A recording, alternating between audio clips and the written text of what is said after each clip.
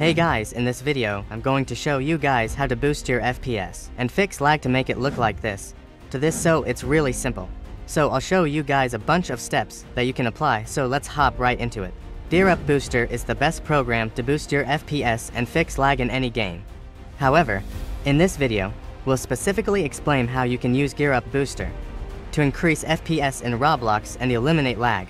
Make sure to grab this program for free from the link provided in the description to enhance your gaming experience. First you want to do is go to search. Look up game mode settings, press on that, and then just go ahead and press on graphics. Then you can scroll down until you see Roblox. Or if it's not in here, you can press browse, and then look for the Roblox player in your desktop. Once you do that, you can select on it, press options, and then go ahead and select high performance, and then press save. Now what you want to do is type in adjust appearance, and performance it will autofill. And you can just select it, and it will bring up this little window right here. And as you can see, it has all these things selected right here. And basically what these are kind of like the animations. Kind of like for when you move around a window like this. Or like when you open or close an application. So basically selecting for best performance will get rid of those features, but don't make the actual program run way smoother.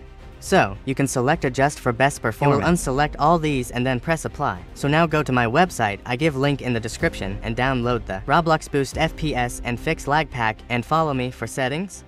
This GearUp it contains a bunch of fast flags that you can make for your own preset. For an FPS boost, now recommend with the Vulkan. It allows you to have better performance. I give everything in my pack. So just click copy, then go to the black share menu. Then go to fast flags, go to fast flag editor.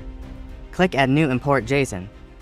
And then just paste in the text that you copied from my GitHub. Click OK, click yes, and if it says something like this, just click yes, then just click save. After that you want to right click on Roblox player. And you want to click open follow location. You're gonna be taken over here. Right click and you want to make a new folder. You want to title it client settings. Exactly like this, it has to be like this. You want to go in there. And you also want to right click text. Highlight all of it. And you want to do client app settings.json. You can't change the file format. So, you want to go to File Explorer options. You want to make sure you have hide extensions for known file types unchecked. And then just click apply. And then you want to open it. And you obviously will paste in the code.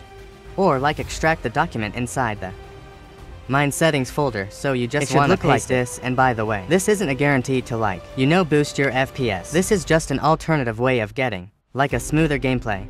And then you just want to make sure you save it. And just close. Just hit that subscribe button pretty please. It would really make my day. Bye, goodbye.